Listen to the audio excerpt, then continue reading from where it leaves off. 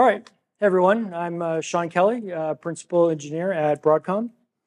And I want to talk to you a little bit today about some of the AI services that we can run on our platform. Before we get into that though, maybe just ask, why are customers running these type of workloads on our platform? Well, right now we're seeing about 50% of projects make it from pilot to production. And the reason for that is there's really a ton of complexity when it comes to these environments, these AI environments.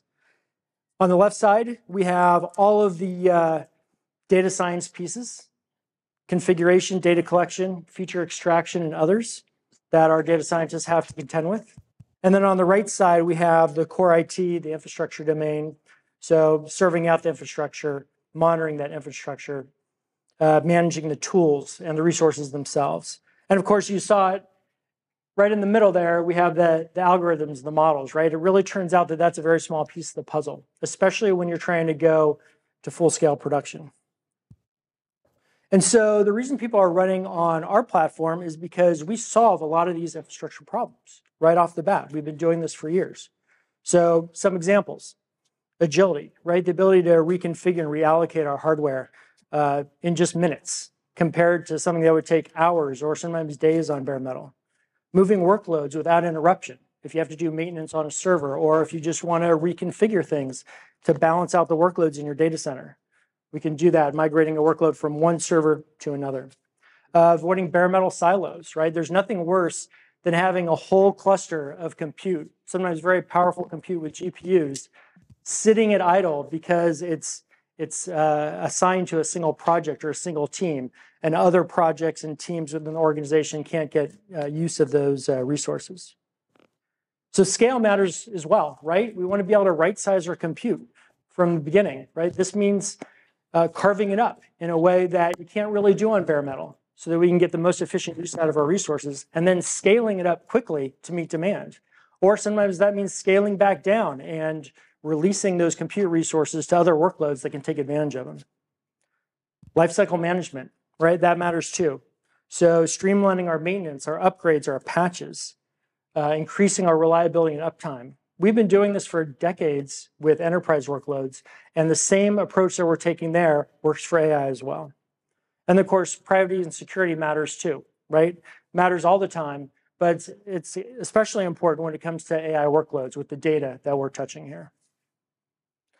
So, go ahead. Yeah, so just, I know this might be a touchy conversation, but VCF is not the only way that you've done AI for customers, right? It's not the only platform.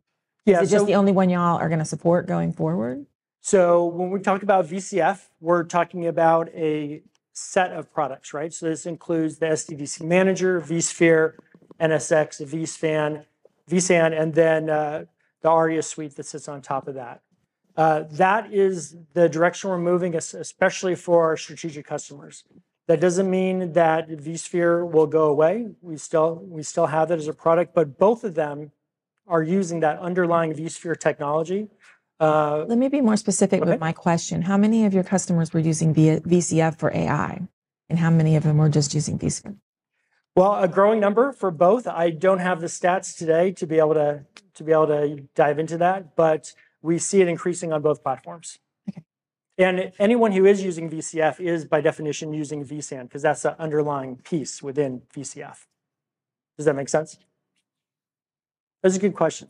Yeah, I know you want to get into numbers. I just don't have them. Well, then I just have a problem with saying it's a proven thing. What if you're using vSphere and external storage? Because that seems like that's also a proven thing. Well, okay, so let's dive into that a little bit. We are using external storage with VCF, right? So a lot of people assume that vSAN is the only way to deploy it. For these types of workloads, you would leverage NFS in order to, hold your data.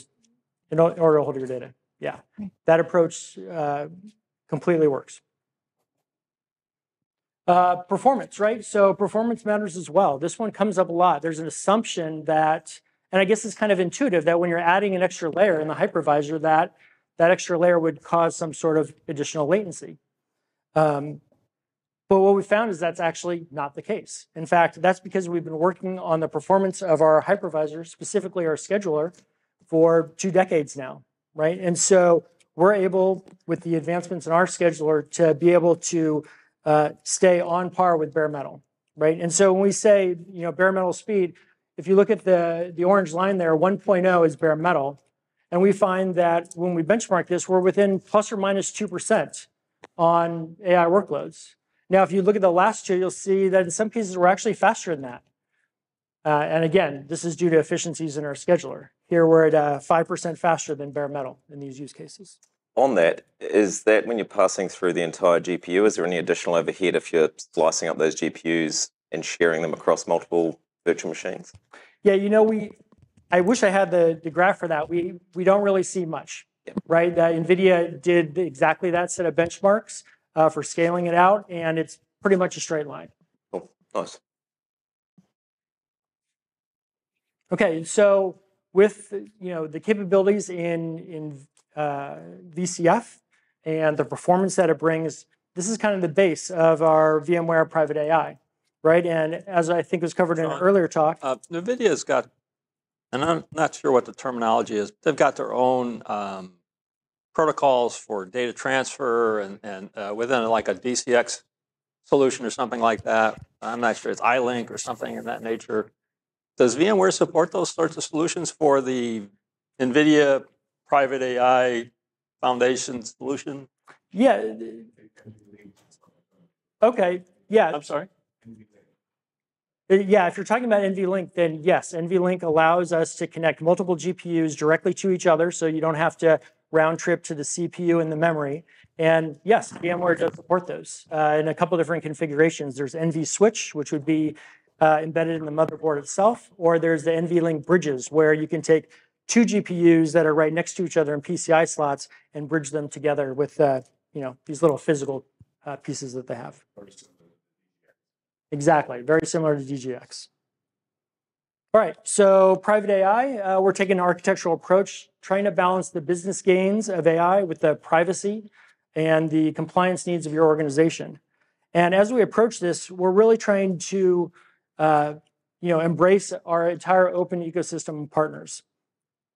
There's a lot here, and we can't go into all of them, but I want to start with just a couple to show what we're doing.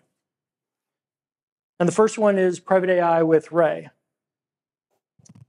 And so this is interesting because in a previous talk, Ray brought up Ray, and Sorry.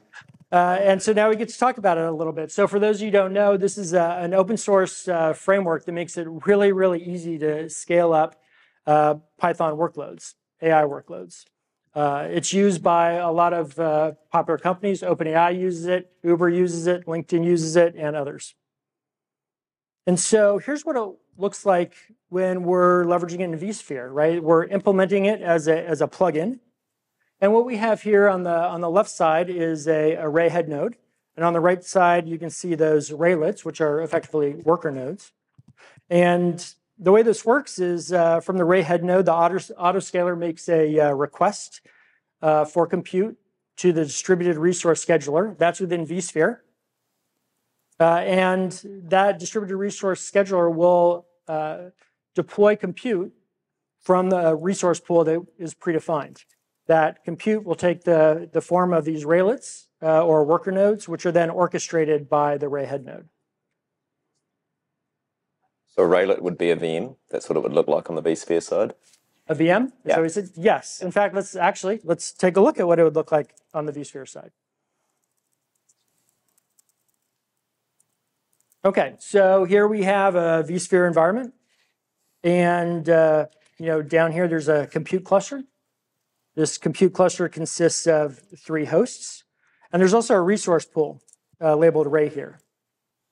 In addition to that, we have a virtual machine, and we'll use this to do those instant close that I think were covered in another talk. So here we're running a Ray up command, and very quickly we're spinning up both a head node and a single worker node, and we're done. There's the 3 seconds you were looking for before, right? So compare that to something like 30 seconds if you were doing this in the public cloud, or maybe 5 minutes or so on bare metal.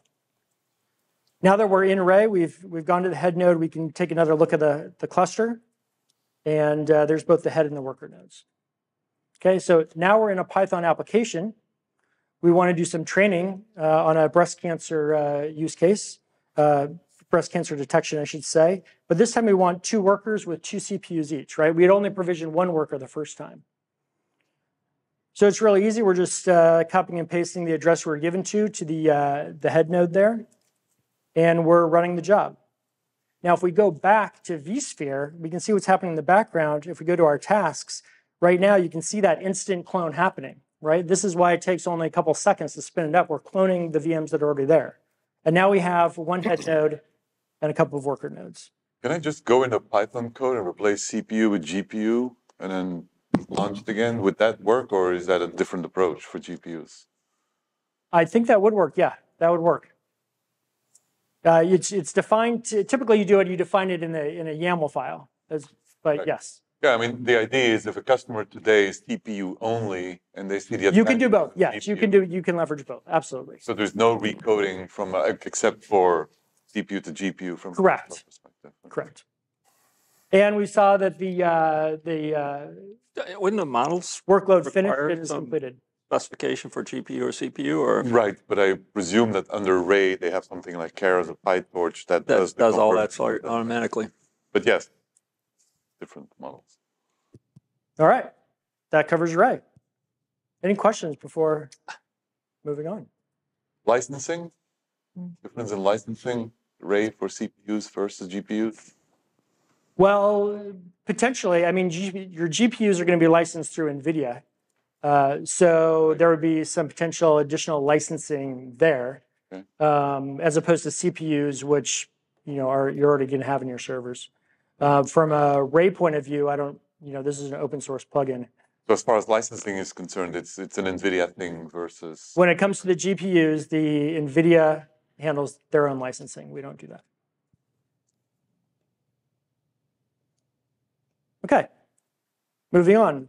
VMware Private Eye with IBM. So it's interesting. This actually comes up quite a bit. I just had a customer conversation yesterday. One of my customers is running IBM watsonx. They really like it. Obviously, that's out in the public cloud. And so the challenge is that they have data that, for compliance reasons, that they can't put in the public cloud. And so when they saw this first announced at VMware Explore, they were pretty excited about it, right? So the idea here is that we can take IBM Watson, the entire data platform, and pair that up with VMware Cloud Foundation to bring you effectively IBM Watson on premises for the. And here's what it looks like from a stack point of view. At the bottom, we have the compute. And then the next layer, we have VMware Cloud Foundation with all the goodness that brings, much of which I covered just a few minutes ago. But also from a security point of view, secure boot, identity and access management, and so forth. On top of that, we have OpenShift, right? And I think some people get a little bit surprised to see OpenShift on our platform because we have VMware Tanzu, and they do compete. But actually, we've been running OpenShift on our platform for years now. Right, it runs really well on VMware. I think I don't know if what the proportions are of on bare metal compared to VMware, but there's a lot of OpenShift running on VMware right now. And then on top of that, we deploy watsonx, right? And that platform is as you would expect, similar to the cloud. And then models like Granite, Flan, StarCoder, Llama 2, et cetera. So when it comes to the privacy and security pieces, diving a little bit into the different components here, we have vSphere, as I just mentioned, secure boot, virtual TPM, vSphere Trust Authority, VM encryption, and more, right? All of the security that's been developed in vSphere for years now. We also leverage microsegmentation from NSX, right? This is the ability to effectively take a virtual machine and wrap protections around it, so that we have all the context within the virtual machine. The firewall isn't inside the virtual machine. It's not in the guest OS. It sits outside where it's close to the virtual machine, but not in a place where if someone were able to get into that VM, they could shut it down. And then it's not enough to protect the infrastructure pieces, right? So watsonx is also delivering their protections. They have spent a lot of time on the governance and ensuring that they're addressing privacy and compliance as well. So are you guys doing anything with watsonx governance down to the infrastructure layer? Earlier we had conversations around vector databases, et cetera, kind of providing that end-to-end security point from kind of watsonx as a provider into the database layer? I would say it as more of a layered approach, right? There's multiple different layers there, and we're trying to protect at each one of those layers. Okay, and then with watsonx, we also have a lot of choice when it comes to the models that you're deploying, right? There's the proprietary models like Granite, which is a foundation model. They also have Slate as another foundation model. Open source models are also available, so all the usual suspects there, including things like FLAN and GPT. And then third-party models, Llama 2, StarCoder, and so forth, all running on the platform. So what kind of use cases are we enabling with this? Well, code generation is one that I think comes up a fair amount, right? Coders are in pretty short demand, and we want to do everything we can to accelerate their work. And so code generation helps with that. Contact center resolution, right? I know at VMware, we are always having a lot of people coming in for support and wanting that to be addressed as quickly as possible. So this allows us to get them to either the right person as quickly as possible, or allows our team to be able to get the right answer to them as quickly as possible. IT operations automation. Don, I'm not too familiar with watsonx. Is it something similar to something like Cloud SageMaker or Vertex or things of that nature? I mean, from AWS or Google Cloud. Is that what it is? It's a framework for running AI? Yeah, I would say it's more than a framework. It's an entire AI platform. Really, that's. But like NVIDIA's private AI foundation, and it's a replacement for NVIDIA's private AI foundation. Then I don't know if I'd put it as a replacement for that, but yes, I could see those competing. It is a cloud. It is a service offering in the cloud typically, and then now we're bringing it on premises on top of Cloud Foundation. Okay, so, thanks. Yes, I would say that. Yes. All right. But I'll let Chris weigh in and see if he has some additional thoughts there. Yeah, we talked to a lot of customers about this, and I would say that customers have both use cases. They have data that they're fine being in the cloud service, but they have data that's also on-prem. So IBM is bringing customers to us to work with us for the on-prem use case. Nice. So it's a hybrid approach for the customers and for IBM. Okay. So if customers want OpenShift and watsonx integration, but they want that on-prem, then VCF is with the additional sauce of private AI. Yeah, I can give you a customer, Keith. So one of our customers is an oil and gas company. They've already been using the watsonx cloud service, but they want to bring those services to their oil rig. So that's an on-prem use case where they're already running VCF. Okay. And then advanced information retrieval, right? Documented search policy. We see these retrieval augmented generation use cases becoming more and more popular, right? The ability to marry up data, often in a vector database, with the intelligence of AI in order to get the right answers with current information, and a lot of times the guardrails are around what we want to respond to.